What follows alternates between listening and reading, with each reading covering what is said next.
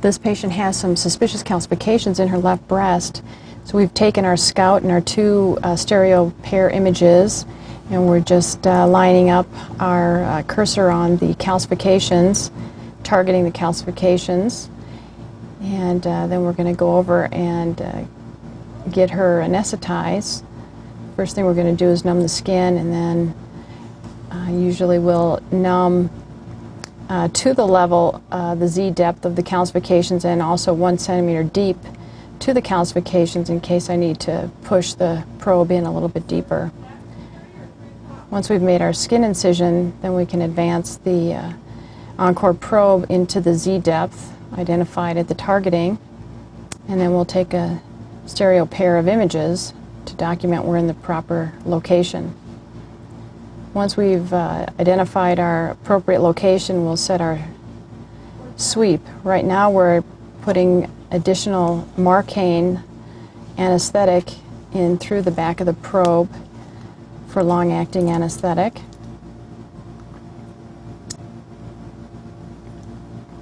And this is our stereo pair showing the calcifications are in good proximity to the probe.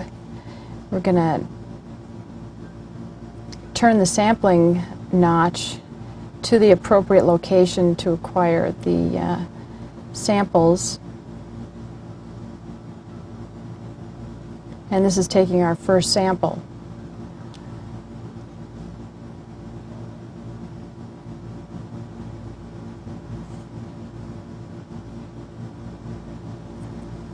So we're going to go through the sampling sweep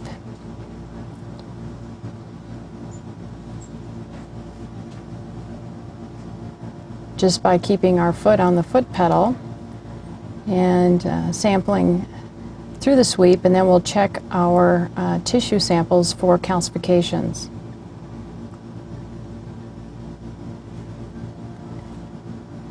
This is a 7-gauge probe, so we get a good sample with each sampling.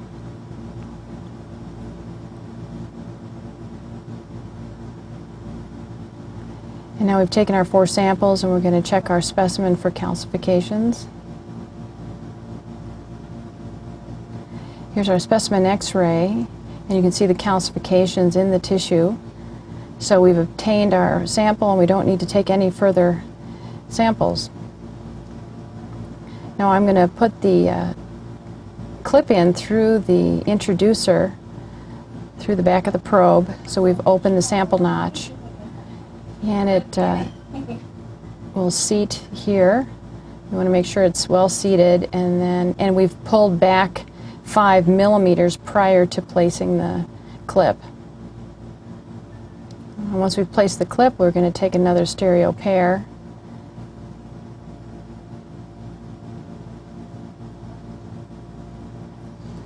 And we show the marker that's been placed where the calcifications were. And we can pull up a before and after image, which is nice to show the patient, to show them that the calcifications that were there are now gone and in the specimen image. We can pull that up on the Faxitron image as well.